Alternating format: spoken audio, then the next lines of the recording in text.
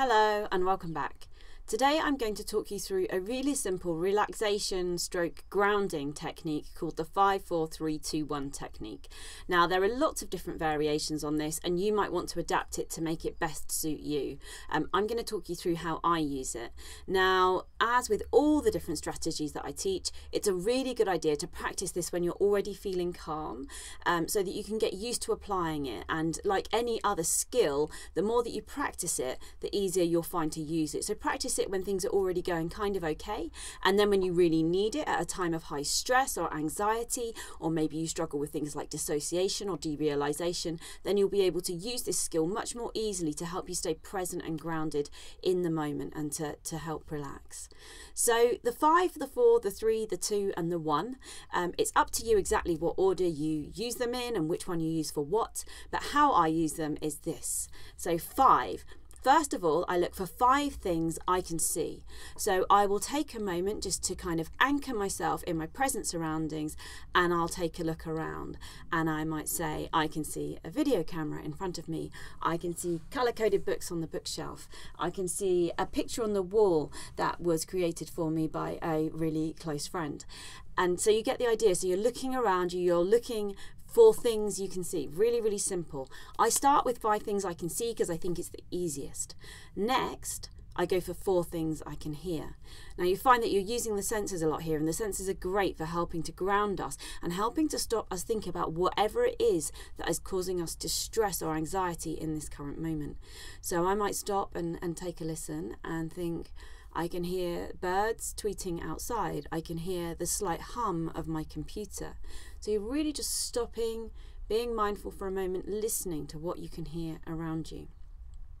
The next one is 3, so I then go to 3 things that I can touch, and I think about things that I can touch and the feel of those things. So I'm looking often here for different textures, so I might think about the texture of my scarf. I love this scarf.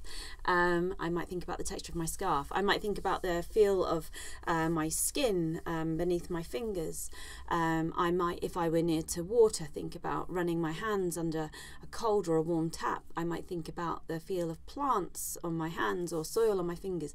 You get the idea. You might stroke a pet and think about the feel of that. So you're looking for 3 things that you can touch and thinking about how they feel, really trying to invoke your senses here. Next, I would think about 2 things I can smell.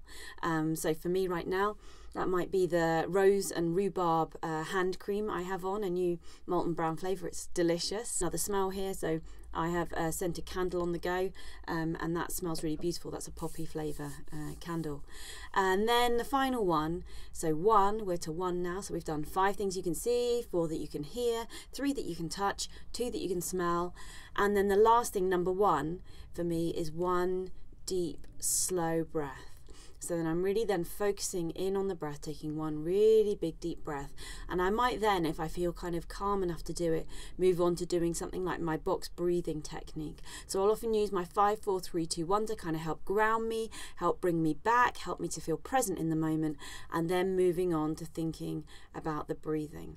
So a really, really simple technique. And as I say, you might want to change what the 5, the 4, the 3, the 2, the 1 stand for. You might also want to carry a prompt around with you on your phone, maybe a little card in your wallet. But it's such a simple strategy, a really easy one for you to apply yourself, a really easy one to teach to someone else, and also something that if you're with someone who is currently really struggling, maybe they're on the edge of a panic attack, for example, then you can use this to help them move their focus away from the thing that's really worrying them. I hope you find that helpful.